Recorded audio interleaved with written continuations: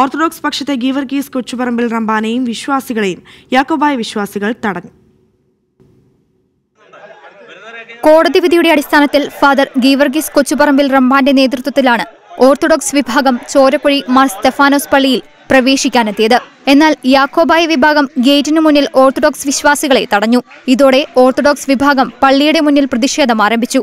ഇതിനിടെ ഇരുവിഭാഗത്തിലെ ആളുകൾ തമ്മിൽ റോഡിൽ നേരിയ സംഘർഷവുമുണ്ടായി.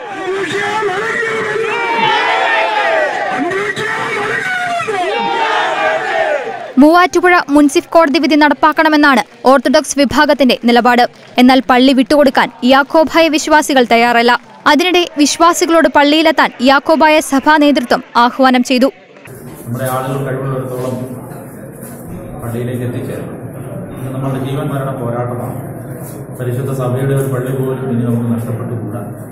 നിങ്ങളെല്ലാവരും വേഗം തന്നെ ചോരക്കുഴി പള്ളിയിലേക്ക് എത്തണം.